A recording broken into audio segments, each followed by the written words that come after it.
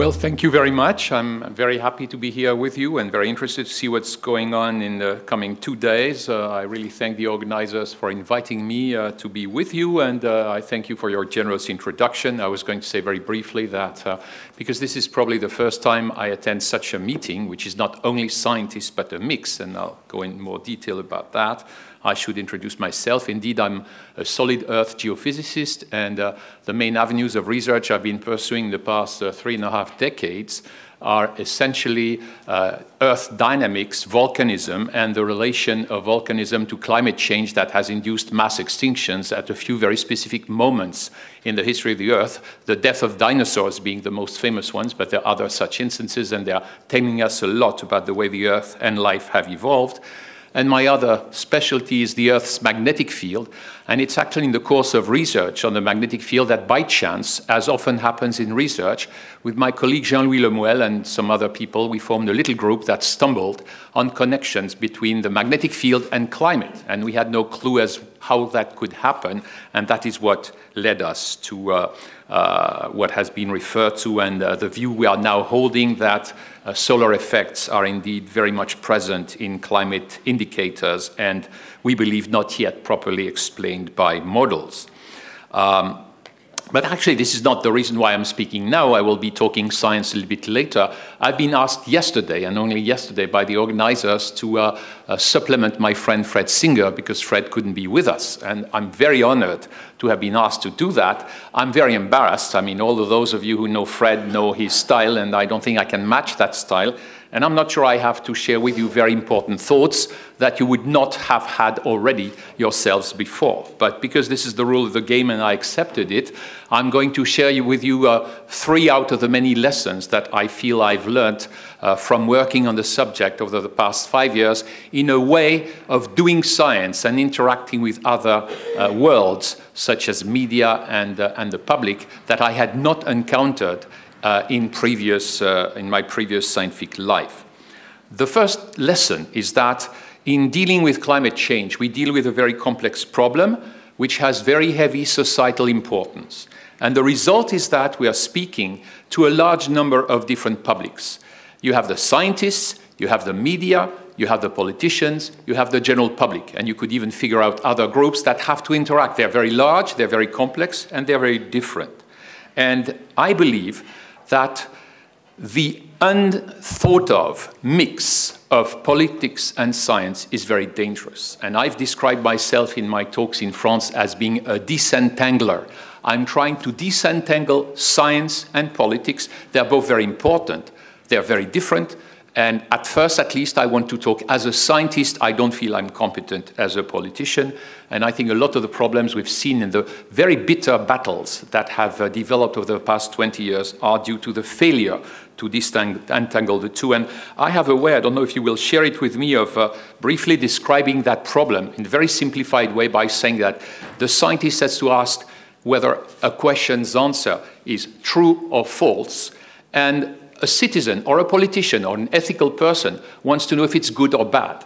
And by superimposing the answers to the question, is it true or false? Is it good or bad? You get into lots of problems because you should never mix these before you understand. A scientist has to know whether it's true or false, regardless of whether, as a citizen, he believes it's good or bad. So that's the first lesson I learned.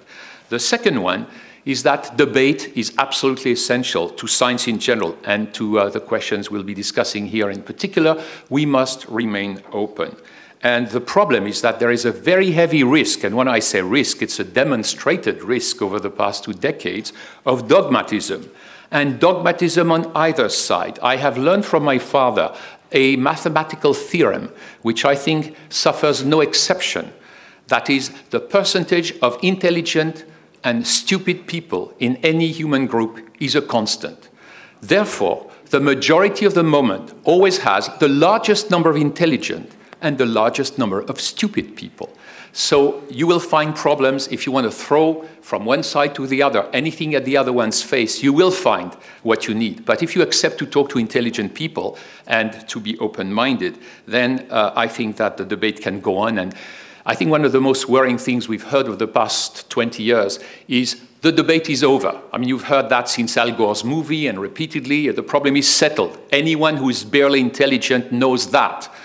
Every time you hear that kind of sentence on any problem, not just climate change, you should have a red light. I'm sure you have a red light blinking saying, ooh, there's a problem. We're heading towards a totalitarian view and not to an open view of science.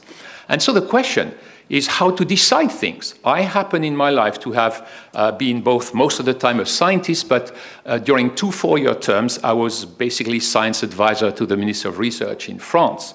And so I had to ask myself the question, how do I convey a scientific message on scientific areas that I'm not a specialist in to the political people, the government, or whoever has to make a decision?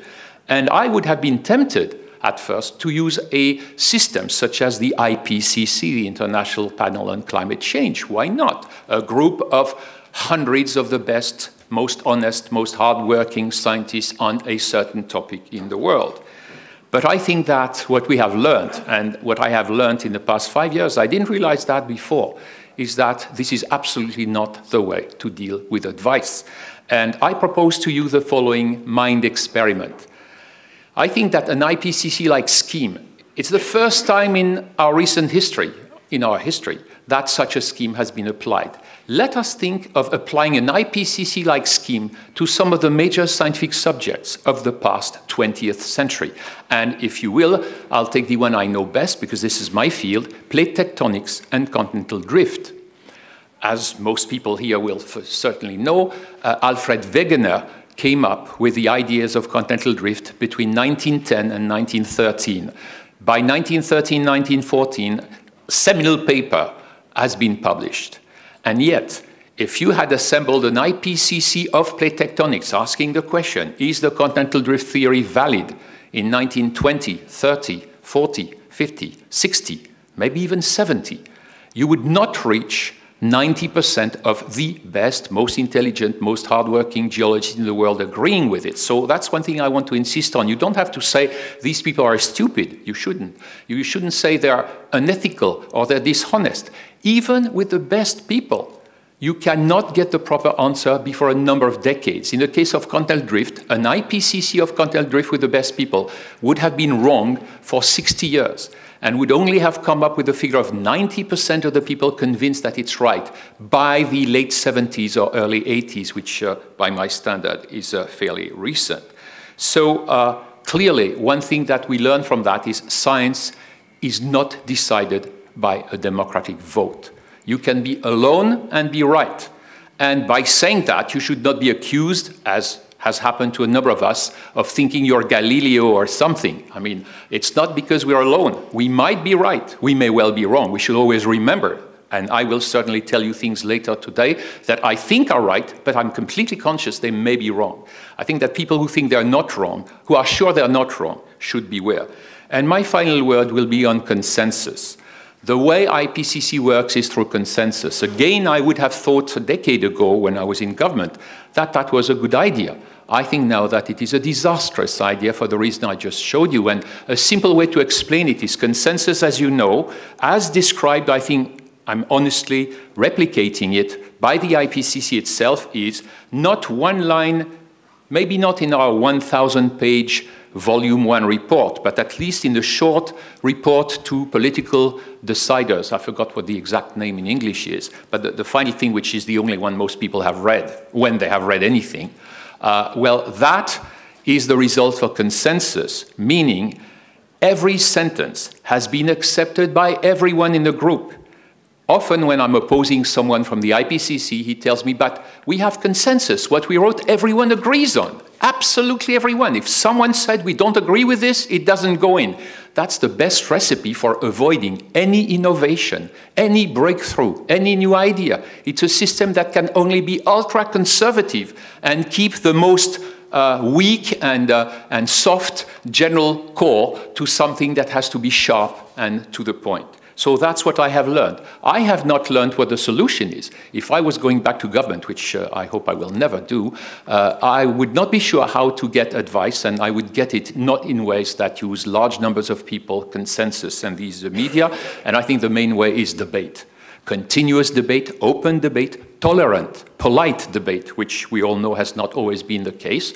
and I expect that this meeting, I will be listening and learning a lot of things. Thank you very much.